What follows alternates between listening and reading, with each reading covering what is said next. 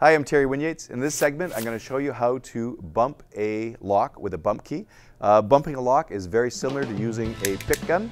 And stay tuned for the next upcoming video. I'll show you how to use a pick gun. To bump a lock, you just basically modify an existing key. And if you watch my upcoming video, I'll show you how to do that.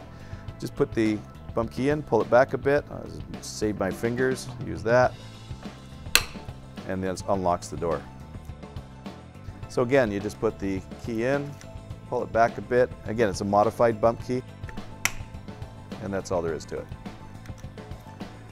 So that's how you bump a lock with a bump key. Again, join my membership site and you can learn how to make a bump key and also how to defeat other types of locks.